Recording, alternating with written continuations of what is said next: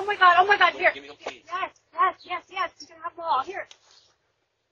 I'm sorry, let's go. Okay, this is a new video you're only going to see right here on Fox 19 now, showing that postal worker being robbed at gunpoint in Colerain Township. You can hear how scared she was, right? Let's take a look at the video again, but from the beginning. The postal worker was delivering mail to a home on Cliffside Drive. This is around 4:30 yesterday afternoon.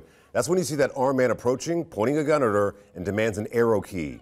Those are master keys that can open mailboxes, those blue ones that you see on the street made out of metal. Investigators say the man then took off running, and a witness called 911. They just took the keys, they jumped at the neighbor's backyard and went towards Dessler. Is she hurt? I don't think so. She shook up pretty bad. I don't think she's hurt. Okay. Right now, police are still looking for the suspect. Anyone with any information asked to call the U.S. Postal Inspection Service.